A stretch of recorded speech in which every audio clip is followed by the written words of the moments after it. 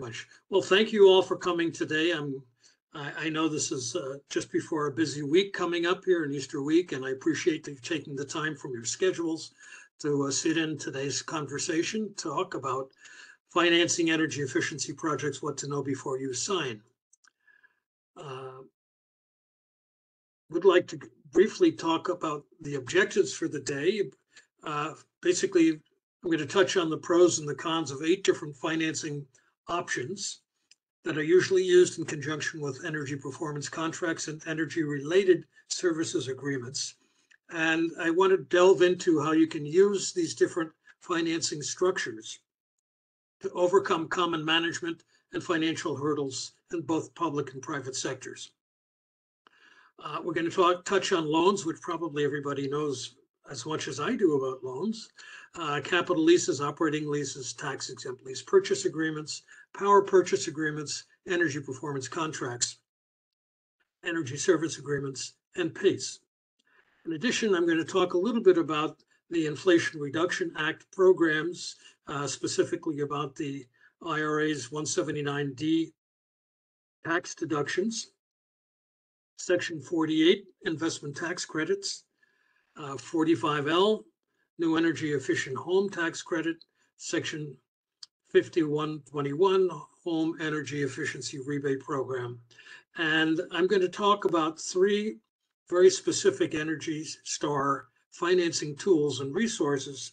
And the one that I'm most interested in is, because I wrote a lot of the algorithms that are buried in it, is the cost of delay EPA Energy Star's cash flow opportunity calculator, which we have been working on and expanding to include a variety of audience so that it touches everybody, and everybody from an individual homeowner all the way to a portfolio manager, somebody who owns a lot of commercial real estate, and of course the public sector. But before I delve into that, first things first, talk a little bit about what's going on in today's economy. And we continue to suffer a little bit from delayed installations, staffing shortages, supply chain. It's getting better, but we still have a little bit of a slowdown. There's increased costs that we're experiencing. Inflation is a devil. It's increasing costs both in products and labor. And the lending community is looking at higher interest rates. Why? They're applying tighter credit standards for new loans. As the lenders look forward to what's happening, they're looking at potentially a deterioration in their portfolio of loans. And so they need to protect themselves. And as such, they're normally looking for shorter terms on the loans and lending activities that are coming in, which makes some of these energy efficiency projects or sources for energy projects more valuable, because they tend to go longer term than you would find in the financial community. Of course, there's an impact on energy savings with lagging utility rates requiring longer financing terms. Of course, the IRA is providing new financing incentives that I will touch on momentarily. But before deciding on financing options, it requires some strategic planning and self-evaluations. We always recommend the first step being in getting an energy assessment from a qualified service provider. Why is that? Depending on the technologies that you're installing, they tend to lend themselves to alternative financing structures and solutions. So knowing what you're installing will point you in a direction potentially of picking the right financing vehicle. You need to do some serious self-evaluation and define your short and long-term business goals. Do you own? Do you lease?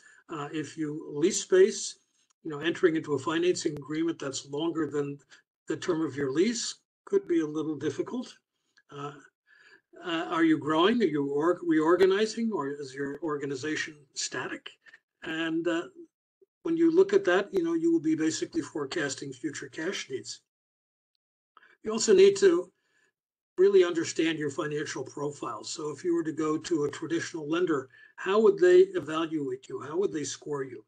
And do you have internal limitations on new debt or conflicting covenants with existing debt or lenders? So that's a very important point, because if you do have these covenants, that could really crimp your ability to enter into a new funding relationship with new lenders. And of course, before you start looking at how to finance, I definitely recommend you go look at whatever incentives that are available to you through your local utility, local, state, and federal governments. And a good place to start there is the State Energy Office, NASIO, the National Association of State Energy Officials. They have a wonderful map, and I'm giving you the location or the link to it here. Oh, by the way, everybody will be getting a copy of the slide presentation, so you don't need to take copious notes, because you will be getting copies with the links embedded. And of course, DESIRE USA, the database of state incentives and renewables and efficiency, which is managed by the North Carolina State University. That's a great resource. They touch on everything from local utilities up through and including federal alternatives, incentives for doing energy efficiency. But before you start looking for financing, as I had mentioned before, you really need to understand the benefits and consequences of the different financing alternatives. Before I delve into that, I want to give you a brief overview of the Inflation Reduction Act of 2022, and especially how it impacts people doing energy efficient renewable energy projects. There's some key takeaways from the IRA. You probably all know that it's 891 billion. Maybe you don't have the exact number, but you know it's a lot of money. Total spending, 783 billion for energy and climate change. The three really big takeaways with the IRA, in my opinion, is that they've introduced a direct pay option for tax-exempt organizations. They have the ability to transfer tax credits and monetize these tax credits. And of course, there are new tax credits for different and technology that was not available before. I mean, the really major impact here is direct pay for tax exempt. Before, if you had an investment tax credit, if you were tax exempt, you didn't pay taxes, therefore you couldn't take advantage of it. You can now. And tax credit and transfer monetization options basically means that if you couldn't use the tax credit because you hadn't made enough money, tax credit means you offset tax payments. And if you don't have the performance, you can now sell that tax credit for cash and use that cash as to help promote your business. So the energy security section G is really what we're looking at, and these are the tax credits and deductions that are used to promote private sector investments in clean energy technologies and to reduce CO2 emissions. The changes in the federal tax code really help the US real estate sector to reduce its carbon footprint. So it's a deduction to help make commercial multifamilies more energy efficient. That's section 179D. I'll get into that in a minute. Tax credit, which is quite different than a deduction, is to encourage investments in renewable energy generation, storage, and other clean energy. That's section 48. Tax credit to incentivize the installation of EV charging stations, section 30C. And a tax credit to incentivize energy efficiency, new residential construction, 45L. Last but not least, homeowners managing energy savings homes rebate program, and I will touch on that as well.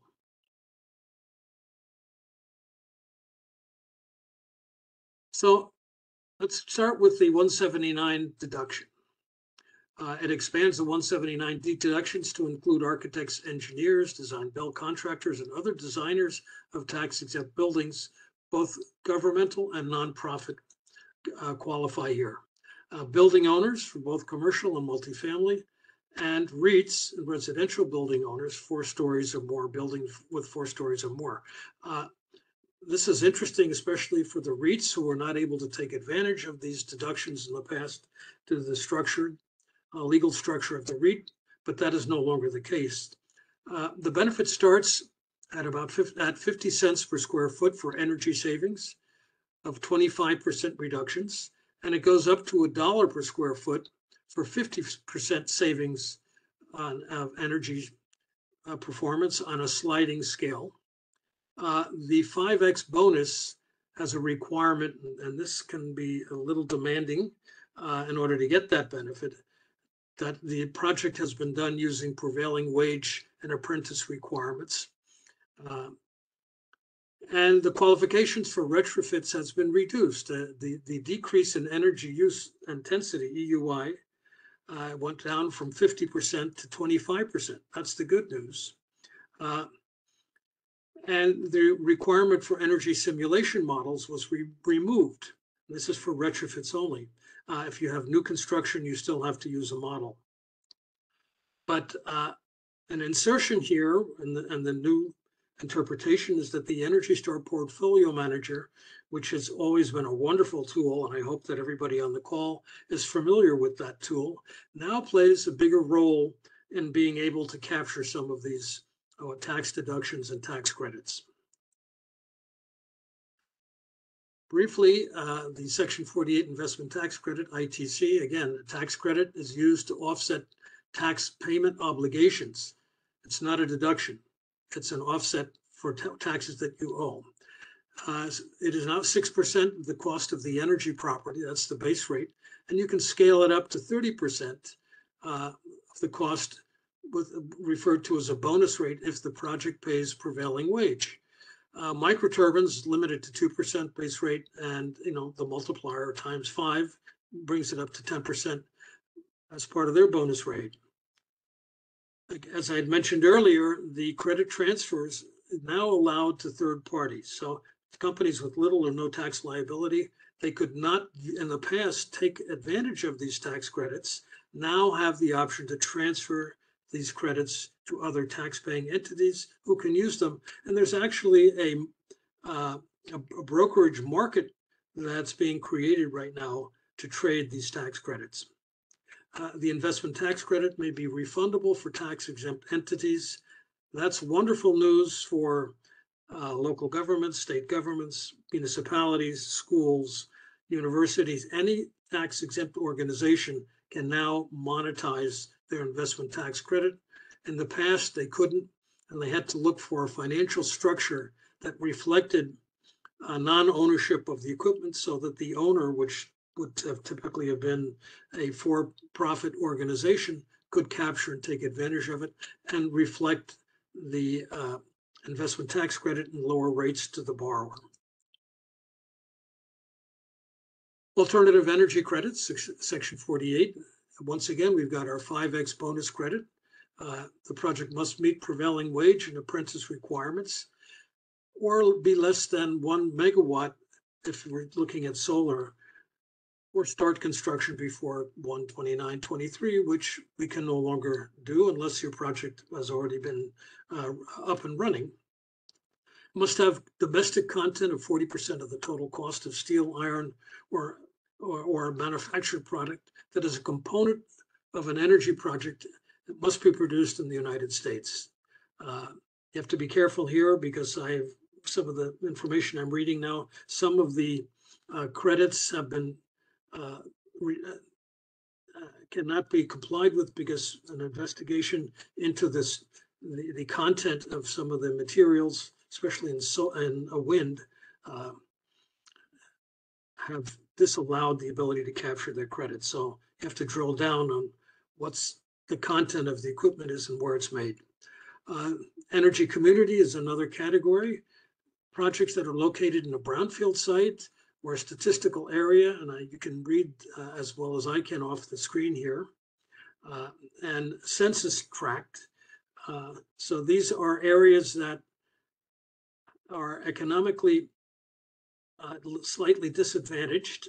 They can come into play now under the Section 48 alternative credit, energy credits, and low income course, a lot of the IRA is focused on providing solutions in low-income areas and communities where typically becoming energy efficient has been a challenge.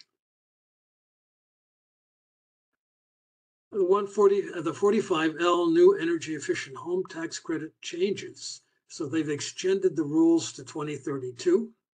2023, the new homes certified under the Energy Star programs are eligible for a $2,500 tax credit. For dwelling units certified under the Zero Energy Ready Homes program, the credit is increased to $5,000. And for multifamily units, the base qualification is decreased to $500. And with the Zero Energy Ready Homes program, multifamily units go up to $1,000. However, that can be multiplied by the number of units that you have.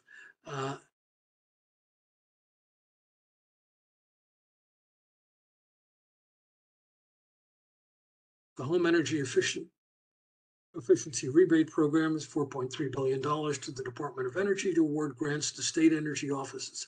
This is one of the reasons why I suggested in the very beginning that when you're looking at funding your projects, you start with your local state energy office, because they know exactly what's going on, what's up to date.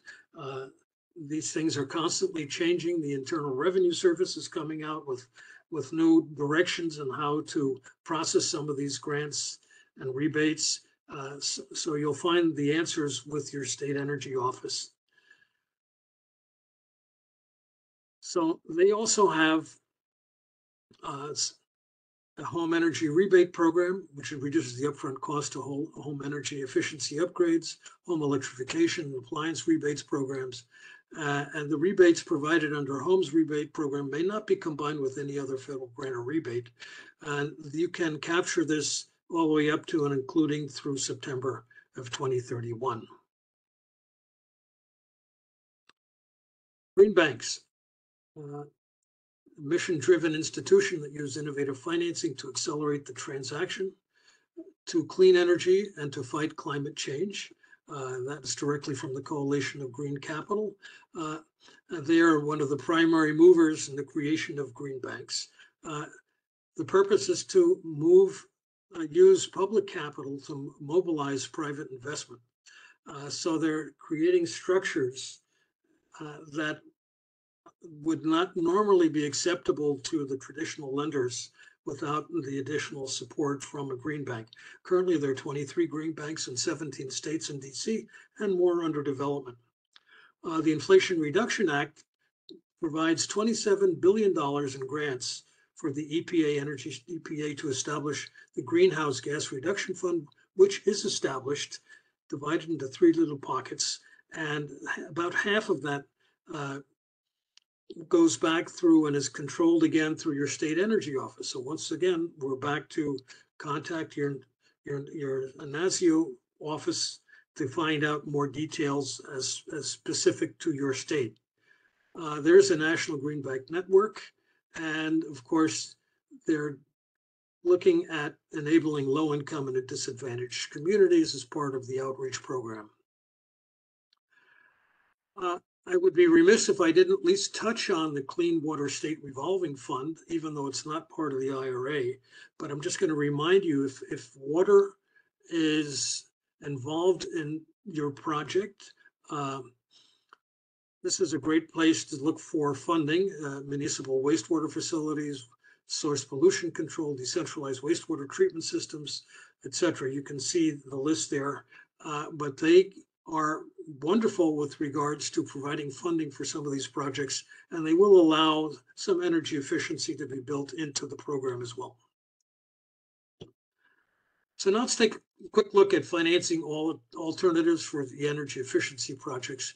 And again, I'm really referring to structures rather than sources of funds. Financing structure is one that can be utilized by a variety of funding sources, but it's important to understand the difference between each one of these alternatives. It's a little map here that lays the overall structure top down. If you see here internal funding on the right-hand side of the chart here, internal funding is not included here. Obviously, you don't need to finance. And I'm not talking about bonds. Bonds are a very interesting alternative. However, it is so specific, so much detail in it, that would require a whole presentation unto itself. So I'm really looking at the more traditional and specialized types of energy efficiency financing. Under the traditional side, I'm looking at leases, loans. Under leases, I'm going to talk about capital leases or type A and operating leases that used to be operating leases type B, and tax exempt lease purchase agreements. If you're in the public sector, that's a wonderful tool. In fact, a lot of the energy efficiency improvements in the United States today are being funded using tax exempt lease purchase agreements in the public sector. Loans, consumer loans, commercial loans, and equipment financing agreements. What we found that especially people in the leasing business, because operating leases have become increasingly difficult to do, they've moved more into equipment financing agreements. It's basically a conditional sales agreement in which you would essentially own the equipment at the end of the term once you pay it off. So let's move over into specialized financing. Solar leases on the left side of this graph within specialized. You see there's a little electric bolt there, and I'm using that to show that this is traditionally used for renewable energy projects, more so than energy efficiency, although you can bundle things into both. But solar leases are highly structured agreements, and there's no one size that fits all. So you need to kind of drill down. In terms of loans, they fall into utility loans off OBF, on-bill financing, or OBR, and bill recovery. They can be at below market rates. Usually they are, but not always. But the difference between OBF and OBR, on-bill financing, is one in which the utility is permitted to use their own funding and recover any losses from their utility rate, versus OBR, on bill recovery, which is a third party, an agreement in which a third party is providing capital and it's being managed and serviced by the utility. And of course, there are specialty funders around that can provide you with interesting alternatives. National Energy Improvement Fund, for example, is one. PACE, I'm going to talk briefly about commercial PACE, residential PACE, and energy services, energy performance contract, traditional ESA, energy as a service, and power purchase agreements. So let's start with cash. I'm going to spend no time on cash because we all know that that's the easiest and fastest way of installing something. You write a check. Unfortunately, once you write the check, you can't use the money for any other income producing projects. So that's the downside. And with most of these structures, maintenance and project management risk does fall to the owner of the project or the host of the project, which can be contracted out to third parties. So I'm only going to mention that once, but you'll see there's mention to it in the bullets as we move forward. Everybody on the phone, I suspect at one time or another, has taken out a loan. I'm not going to drill down too much on that. It is potentially the lowest borrowing cost short of paying cash. If you're going to a bank to get a loan, quite often they require a blanket lien on the assets of your organization or the borrower. So that is a reason why the risk to the lender is a little reduced, because they do have this blanket lien on other assets. Some of the cons: competes against other capital projects. As before, if you spend your credit lines on this, then you don't have your credit line available for other alternative projects, which may be more sexy than energy or may generate more income. As I had mentioned and alluded to earlier, restrictive covenants are often part of a bank loan, where they tell you have to provide on financial statements that are to judge your performance, to make sure that your credit standing hasn't changed. So they're going to be looking at, key ratios, liquidity, debt to equity, etc. If it skips, they can call on the loan, which can create some serious cash flow problems for organizations. They usually require a large down payment, not always, but usually. And of course, internal politics can't get away from that, no matter which solution or option you go for. We want to make a quick mention about off-balance sheet financing. Used to be a driver, certainly in the leasing business, for operating leases.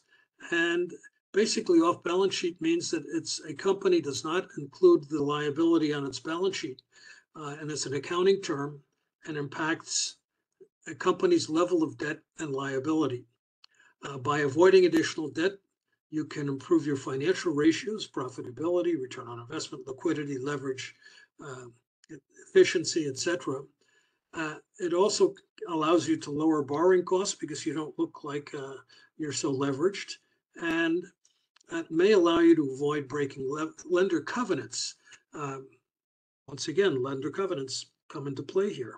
However, 2018, and we can thank Enron, if any of you on the phone are old enough to remember the Enron fiasco.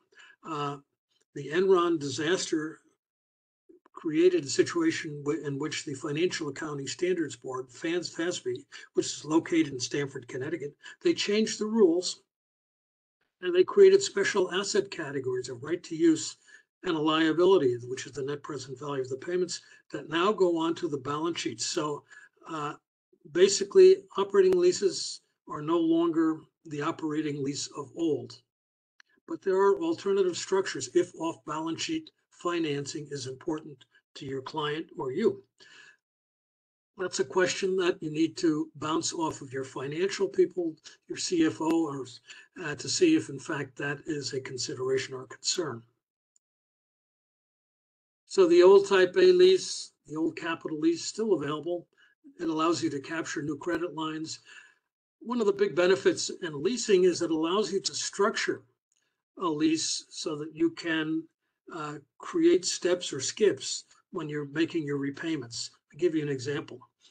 We did some financing for Con Ed, no, I'm sorry, not Con Ed. Well, it was in New York for a New York amusement park, and the park was closed in the winter and open in the summer. So we created a plan for the utility on behalf of the utility to have the payments reflect the cash flow of the amusement park. So in the summer, when they were cash rich, bigger payments. In the winter, when they had no cash flow or limited, small payments just to keep in touch to make sure that our client's still alive and breathing. It does provide 100% financing, often not like banks, which may require a large down payment. And of course, depreciation interest is tax deductible. It is secured by the asset being financed, unlike a bank loan where you may be dealing with a blanket lien. At the end of the lease term, the lessee owns the asset, and any investment tax credits automatically go to the lessee or the building owner. Once again, cons. Because the loan is secured only by the asset financing costs may be slightly higher than a loan. Again, blanket lien reduces exposure and risk to the lender, and therefore you get slightly lower rate. The owner, again, project management responsibility, maintenance cost responsibility, and those are pretty standard. The old operating lease is now called a Type B lease. And there's an alternative to that, which is called a tax lease. Now we're splitting into hairs here. It's the difference between an operating lease, which goes into the financial balance sheet and has to be reflected, versus a tax lease, which could appear on the balance sheet, but could be deducted for tax purposes. So there's a distinction between the two. If you're dealing with a good leasing company or somebody who really understands leasing, they can help you walk through which is the best alternative for your particular organization. It gives you access to new credit lines. The structuring flexibility continues there. I didn't talk about step lease. Step leases, as you're installing the equipment, as the equipment get installed, your payment can go up as the energy efficiency savings are accruing. So you can tie the payment directly into the savings that are being realized on the particular project. 100% financing, lease payments may be tax deductible. And the cons are it's no longer off balance sheet, as I mentioned before. It used to be that the investment tax credit could not be used by the lessee. However, that has changed with the Inflation Reduction Act. So that's why I left it here and just crossed it out. That's a really big change. The owner is responsible for project management, etc. Just a little quick note, and just to reinforce that, if the tax lease is properly structured, it can be expensed, but only for IRS purposes, only for taxes. And solar leases usually fall into this category of an operating type lease. Brief word about taxable versus tax exempt financing, tax exempt leases. When we talk about tax exempt, I'm really talking about a lease financing that offers the borrower, who has to be in the public sector, a lower interest rate. Why is that? Because the lender doesn't have to pay federal income tax on the interest earned. Who can qualify? Public sector the Internal Revenue Service has determined that public sector organizations that have eminent domain, taxing powers, police powers will qualify. However, private sector and large nonprofits can qualify if they go through a conduit agency to issue tax exempt financing. Conduit agency, for example, could be the DASNY, which is the tax exempt agency in New York State. It's a dormitory authority. For example, if a private university, Cornell, for example, is a private university, can go through DASNY, through the state of New York, and access lower cost tax exempt rates. You do pay a small fee for it, but at the end of the day, the net cost of financing is lower than it would be if you went through the private sector and didn't have access to tax exempt rates. Again, big change. Public sector doesn't pay taxes. That's still true. However, they can now use the tax incentives through the IRA redefinition. Tax exempt lease purchase is an installment purchase, conditional sale lease. It's also known as a municipal lease. It only can be issued by state or political subdivisions, cities, towns, schools, special purpose districts, and some not-for-profits. The rates are lower. Structuring flexibility continues to exist. I mean, I see this a lot when I'm dealing with a public sector organization with a large energy project that requires installation in steps. So you can structure the finance repayment so that the dollar repayment amount increases as the equipment gets installed. So the actual savings that are being generated, in fact, do pay for the energy efficiency financing. One of the big benefits here is it usually does not require a referendum for approval. So when a public sector or organization goes in for issuing new debt, they need to get the sign off, typically through a referendum from the voters. In this case, the tax exempt leases do not require that. Why? Because the payments may be subject to the annual appropriation of funds. What does this mean? Well, if the funds are appropriated this year, you pay down the lease payment. But if next year the organization does not approve the appropriation of funds, then the financing agreement is considered null and void. It's canceled. It's not a default. It's just a cancellation. What happens in the case of a non-appropriation? Well, the borrower, in this case, a municipality or a school district, has to return the equipment, and the lender takes it back, and they can no longer collect. And it is again, not. So who would take on that kind of risk? Well, lenders do. That's pretty common, very popular structure. But one of the things they look for is essential use of the asset. Is the equipment of essential use? Obviously, if it is, the potential of not appropriating funds is substantially reduced. So if somebody wanted to do a tax-exempt lease purchase agreement on a swimming pool cover at a school, that probably wouldn't work because it is not of essential use. However, if we're doing lighting in a school and heating and air conditioning, all of that definitely isn't of essential use. And yes, you can add to it. You can add that pool cover to it as long as it's de minimis. It's not a big portion of the amount of the project. Interestingly enough, the true interest cost, referred to in our business as the TIC, is usually lower than issuing a bond for small and medium-sized projects. And of course, the lessee owns the asset at the end of the lease term. Cons: politics can be very lengthy.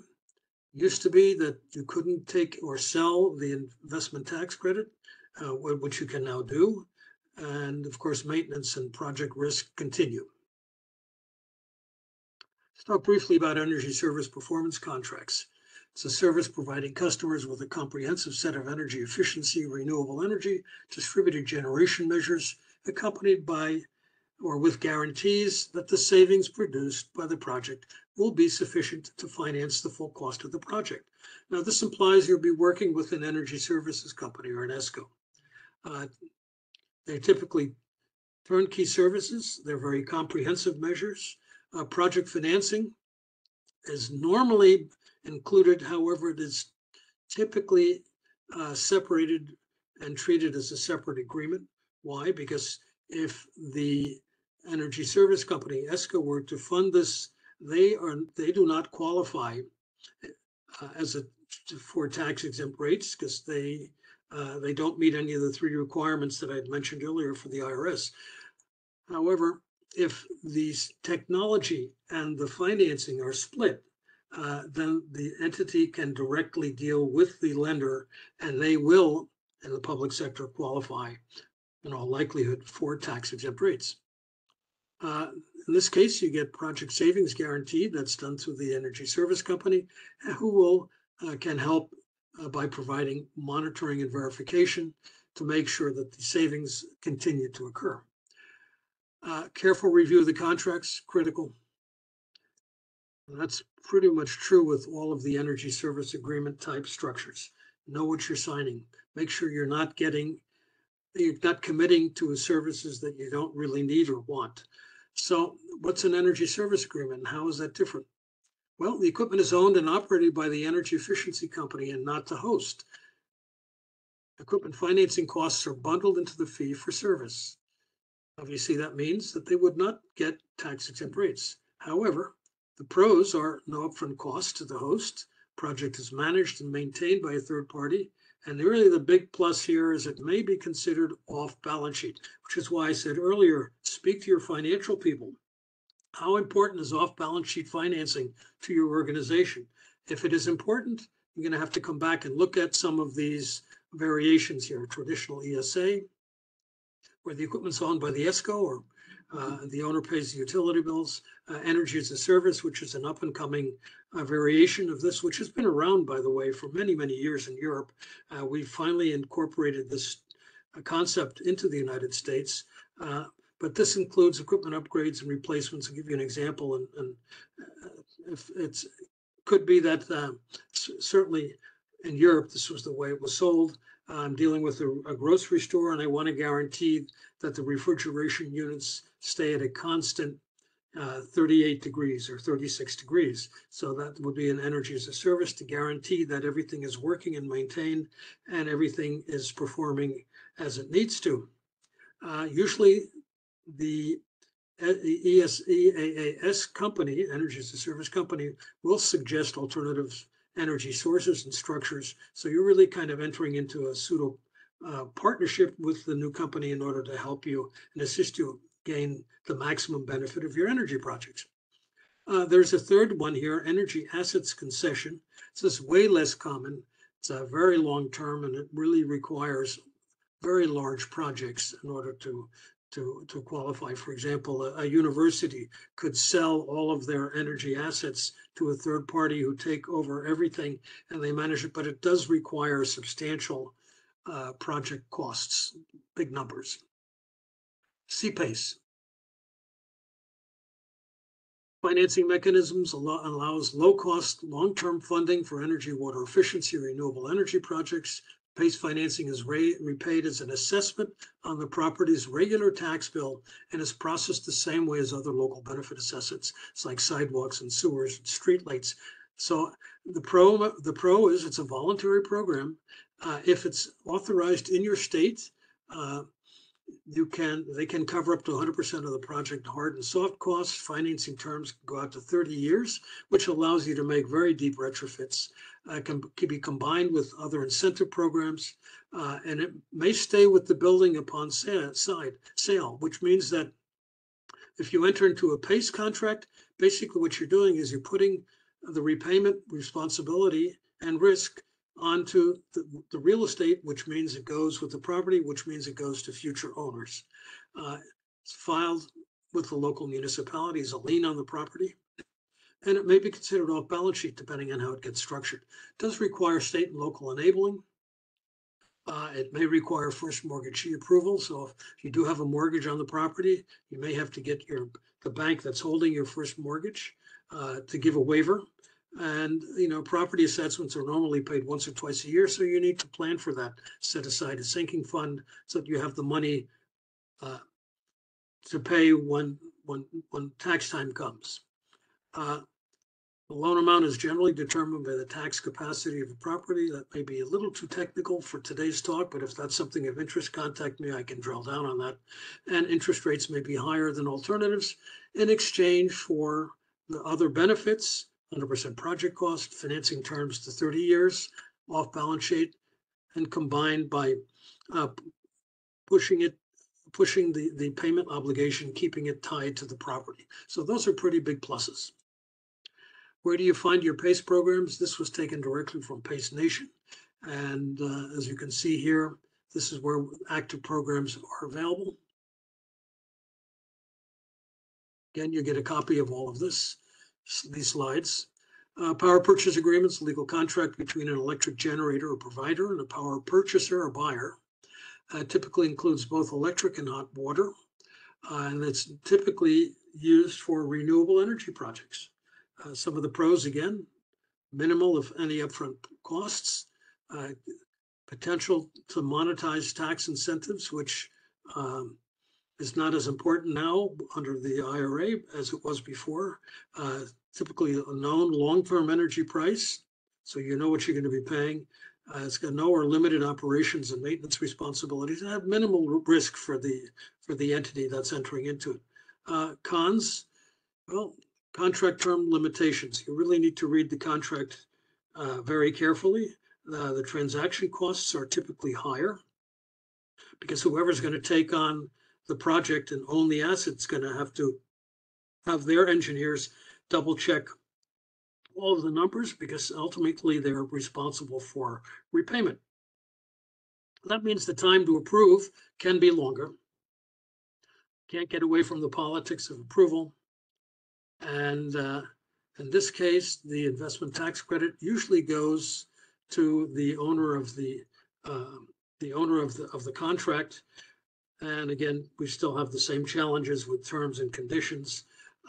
It's common to find in these types of agreements take or pay language, which means that if the savings do not realize, you may still have to make a minimum payment to the investor. So again, need to read the contracts carefully. Solar PPAs are very sophisticated and they're negotiated agreements, and they are basically PPAs. Now I'm going to go into, it's an important note that the pros and cons, the most common ones, they're not intended to be all inclusive. Let's take a quick look at hurdles, blocking energy efficiency installations. How can energy efficiency financing structures assist you overcome some of these hurdles? That's the big question. Well, we divide the hurdles into two categories, operational and financial. If your operational hurdle is limited staff, or you have limited expertise, or if your organization finds it too risky, or you have other priorities, the economy is we want to focus on income producing activity, or we feel that it's not our core business and we can't spend too much time figuring out what's the best thing for us to use, the best structure for us to use. Those are our operational hurdles. The financial hurdles, too expensive. We can get something cheaper, however, the savings are less. Can't take on new debt. Once again, we're back with the bank covenants. It's a little monster that's head can pop up at any time. Credit worthiness, our financial performance is not where it should be. The return is too low. When you're dealing with corporations, they're looking at quick returns. You have to have a 2 or 3 year payback or less, sometimes a matter of months. And a strong economy focuses on income producing projects. Capital budget constraints. You have to wait until funding is available next year, maybe, or 2 years or 3 years, or the payback is too long. Doesn't meet our return on investment thresholds, typically 3 to 5 years or shorter. So how do you use these hurdles to address financing hurdles to address overcoming these hurdles? Well, here's a little chart. Again, you don't need to take notes here. You'll get copies of the slides. So if you have limited staff, you can see along the top here, cash, loan, type A, capital lease, operating lease or tax lease, power purchase agreement, energy performance contract, or an energy services agreement, or PACE. So if I have limited staff, you can see where we've got X's in the boxes. These are agreements that lend themselves more towards addressing that concern, that hurdle. Financial, too expensive. Well, if it's too expensive, write a check for it. Then you don't have to worry about financing costs. But you can go down the list there.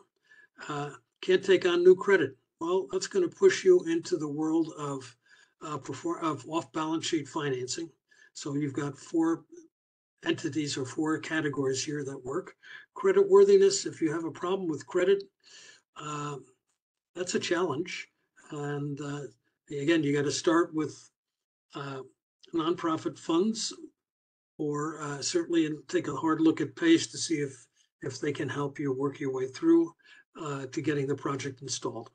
If the return is too low, the financial return, PPAs, etc. Again, this is pretty self-explanatory.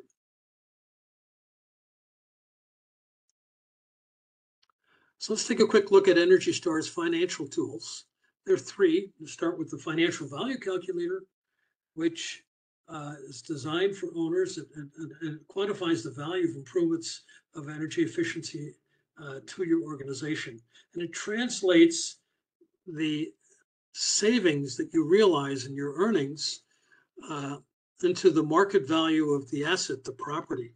So because properties are sold based on multiples of earnings, if we can improve the earnings, the cash flow of the building, in essence, what we're doing is we're increasing the value of the asset, in this case, the sales price of a building. Building upgrade value calculator. This evaluates the cost and benefits of energy investments for both owners and tenants. It quantifies the expected changes in expense reimbursement under very common commercial lease structures. But to me, the most important part of, or the biggest benefit of this tool is it helps address split incentives, which is pretty common where you have 1 meter on a commercial property and many lessees who are leasing out space, but the owner of the property pays the utility bills. But if they install energy efficiency benefit or equipment in the properties of the lessees, then they realize the benefit. So this is a tool that addresses that and allows you to open up conversations, dialogues between landlords and tenants in order to make sure that everybody recognizes the benefit of the savings made from capital investments in the property.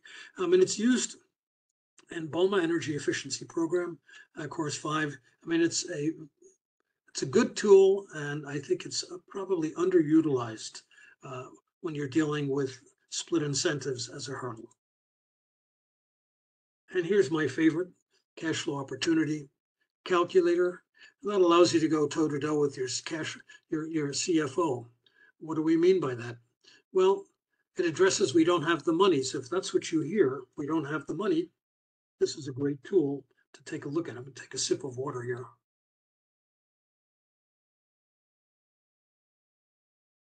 Sorry. So it addresses that we don't have the money objection. It translates energy savings into financial speak. And it quantifies the cost of delay. Now, I think most people understands the concept of cost of delay, but this is a tool that allows you to actually quantify it.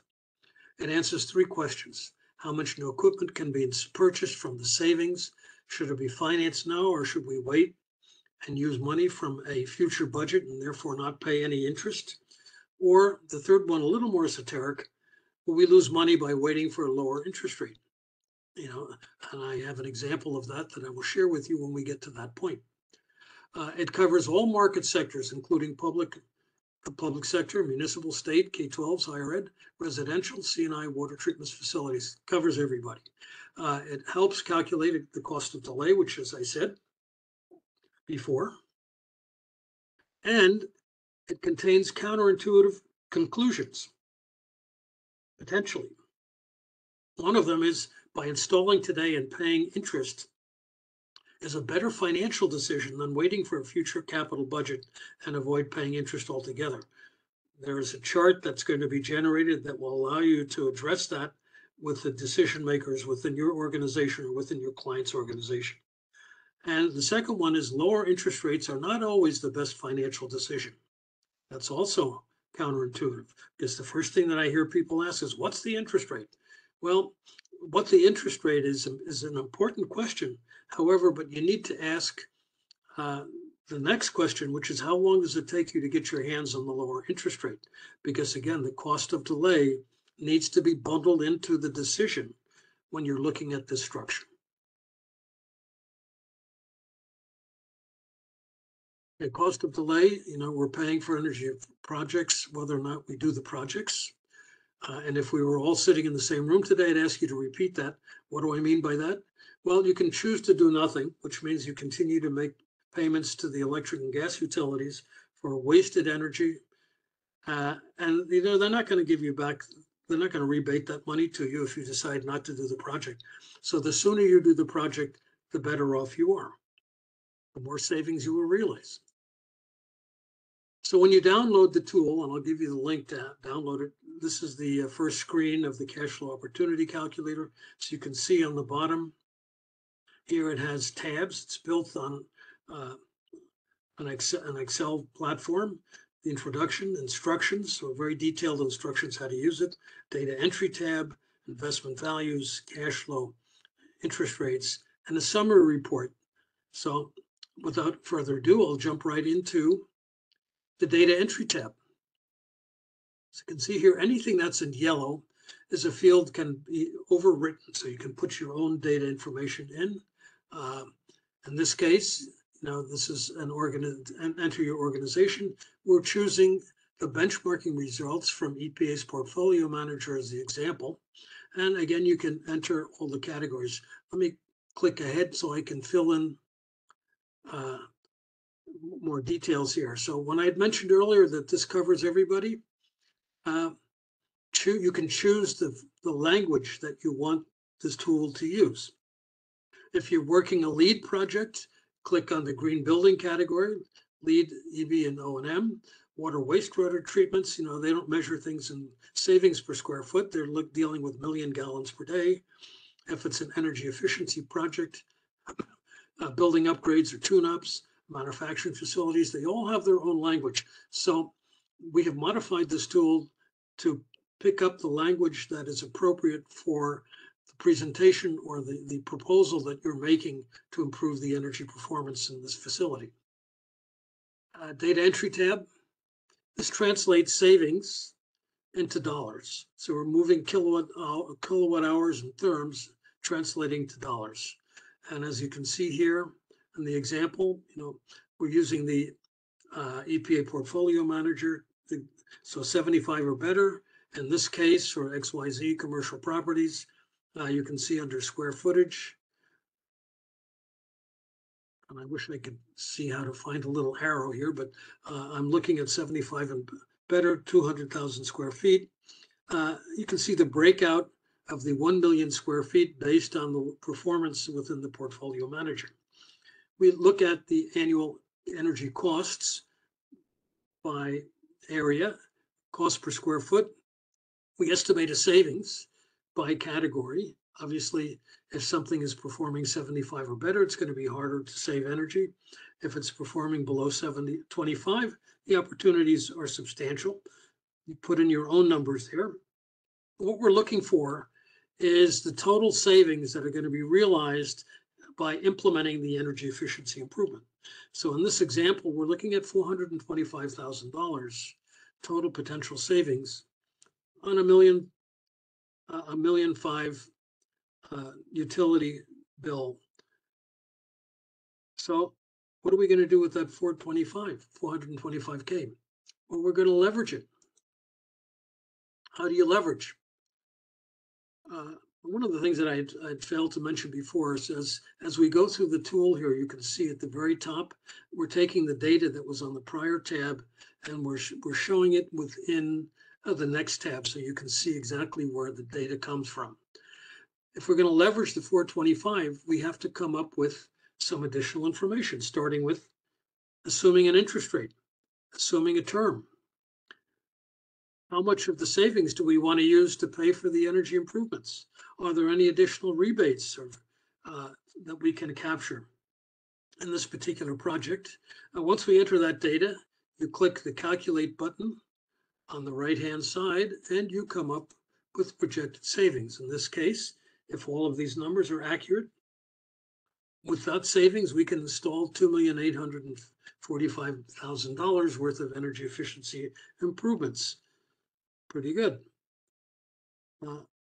The savings used for energy savings, just a quick side story, we were dealing with the school district on the West Coast, had a 5-year build-out program for energy efficiency. Looking at this tool, they wound up changing their build-out model. Till that minute. Next tab, cash flow. The cash flow tab, once again, on top of the little red box here, you can see the numbers that we are carrying forward. But in order to determine the impact of cash flow, financing versus waiting for cash, we need to add additional information.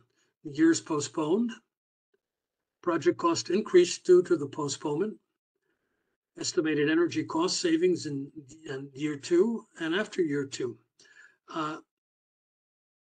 For schools, and we were asked to do this for the University of Pennsylvania, to include another category here where they could not install everything quickly in 1 year. They had to parcel it out. So if energy efficiency savings is necessary to pay for the project, it gives you the opportunity to modify that a little bit. So if, for example, you're dealing with a school, public school, you don't have access to the room, then you can make that modification. Let's take a look at option A, fast track financing versus option B, waiting for cash. The savings, we took that number off of the first tab that we did. It's 12 times, it's assuming equal monthly payments times 12s. So this is your project cost financing. We compare that to the savings. Remember, in this example, we can only capture 75% of the savings in year 1. So we're going to come out of pocket a little bit in year 1. In year 2, year 3, all the way through the end, we're going to go through 1 year beyond the financing term. And as you can see here, the net impact, positive cash flow back to the organization. And let's compare that to option B, waiting for cash. Well, we didn't do anything in year 1. Year 2, we pay cash for the whole project. Cash flow, we come out of pocket a little bit. And how do we determine which is the best financial decision? Well, a common methodology in the financial community is taking the net present value of these savings. And that's what we do here. We took the net present value of option A, 688,000, net present value of deferring it and paying cash, 404,000. So fast track financing generates 70% more cash than waiting. This is counterintuitive to a lot of your financial folks. So this chart is extremely valuable when you're making presentations to decision makers. In this example, if I delay the project for 1 year, it's equal to 10% of the project cost. If I delay it for 2 years, 24% of the project cost. In the school district that I had alluded to earlier, they had a 5-year build out. They totally changed the design. They brought in more installing companies to accelerate the installation of energy efficiency improvements because they saved more money. The interest rate tab, again, this is, as I mentioned earlier, it's a little more esoteric, but very valuable.